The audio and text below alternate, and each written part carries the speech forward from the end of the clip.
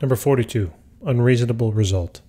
A mountain 10 kilometers from a person exerts a gravitational force on him equal to 2% of his weight. Calculate the mass of the mountain. All right, so here we have a little picture. Got a mountain, got a person, got a distance, 10 kilometers away. We're looking to try to find the mass of the mountain, okay? And they also tell us that the mountain exerts a gravitational force on the person equal to 2% of his weight. All right, so what does that look like mathematically? Well, they said that the gravitational force, right, is going to equal 2%. So remember, 2% in terms of a decimal, 2.00%. Remember, you move the decimal 2 places to the left to convert it into the decimal. So this would be the associated decimal, okay? So actually, whoops, one too many, right? Silly, just seeing if you guys pay attention. 0.20, all right, this would be the decimal. And so that would be the value multiplied now by the person's weight, okay? Now, what is the person's weight equal to? Remember, W is equal to mg. So that would mean the force of gravity due to the mountain is equal to 0.02 multiplied by the mass of the person times gravity. Okay, so let's stop there. Now, actually, let's just stop there totally. Take care, guys. Good. No, I'm kidding. So now what I need to do is I need to figure out, well, where does the force of gravity connect to in one of these formulas? Well, the force of gravity connects right here in this formula, right? So I have the force due to gravity is equal to the gravitational constant multiplied by the mass of one object multiplied by the mass of another object, all divided by the distance between them squared. So basically, what I can do here now is, I mean, there's a couple of techniques I can use. It doesn't really matter. But what I'm looking to do is I'm looking to combine these two formulas now, okay, in order to be able to solve for the missing mass. Now, what mass was this? Well, this is the mass of the person, right? That's because it was 2% of their mass, of their weight, all right? That's great. So remember, in terms of this formula, one of those masses will be the mass of the person, and the other will be the mass of the other object. In this case, it's a mountain. So why don't we do this? Why don't we simply take this value and plug it on in for Fg, all right? Because they're both equal. So if I do that, hold on, just changing the color. Now, if I do that, it becomes 0.0200, the mass of the person times gravity. They might say, well, what's G? Well, we're assuming it's on Earth. I mean, if you look at part B, it says Earth, so we do know the value of G. That will equal then the gravitational constant multiplied by the mass of the person times the mass of the mountain, all divided by the distance between them squared. So notice what happens. The mass of the person goes away, and I don't need it. And now I can simplify this, and it looks like I can easily calculate now, right? Because I really do know all the values now. m over r squared. So remember, what are we after? We're after finding the mass of the mountain. So just solve this thing now for the mass of the mountain. Bring this denominator value on into the numerator on the left-hand side. Bring this numerator value on into the denominator on the left-hand side.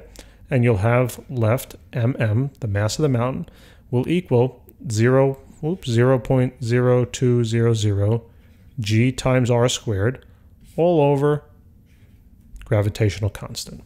So now all we got to do is plug in, guys. It's fairly straightforward from here. So 0.0200 times g, which was 9.80, times the radius. It told us 10 kilometers, right? But we need it in meters. So simply add 3 zeros after the decimal. So that becomes 10,000. Okay, don't forget to square the result.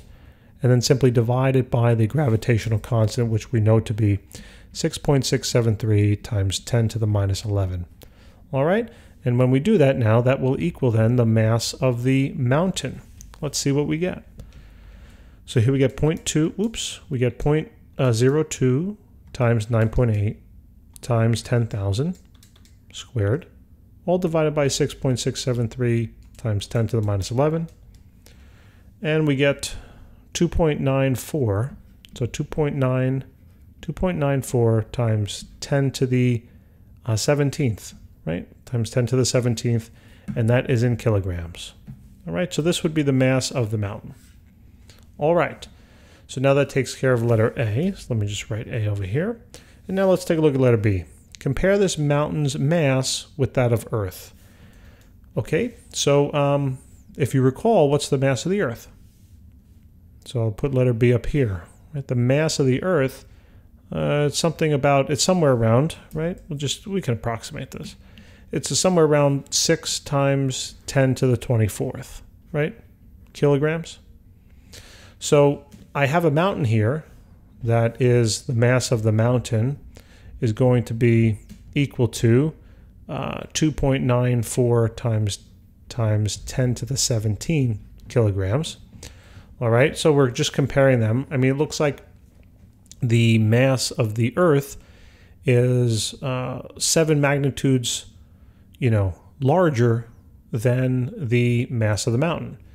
Now, I mean, if you think about how big the Earth is, 7 magnitudes there is not a large, I mean, it's a big difference, don't get me wrong, but in terms of the grand scheme of the Earth, it's really not a big difference at all.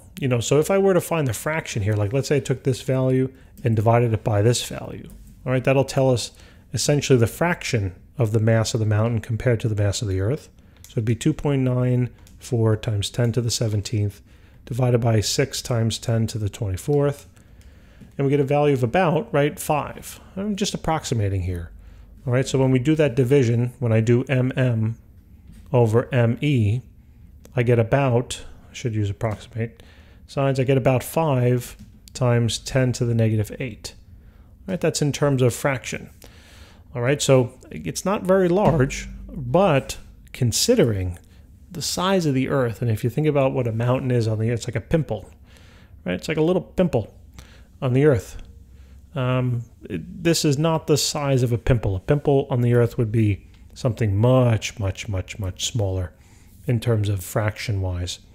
All right, so it's a little bit unreasonable. Letter C says, what's unreasonable? Well, the unreasonable thing is, or whatever, it's probably not 2% of the person's weight. I don't think the mountain would be exerting that much force on the person. It's just, again, it just doesn't make sense. The numbers are not working out nicely. So, guys, thanks for tuning in. Please remember to subscribe, and look forward to seeing you in the next question. Take care.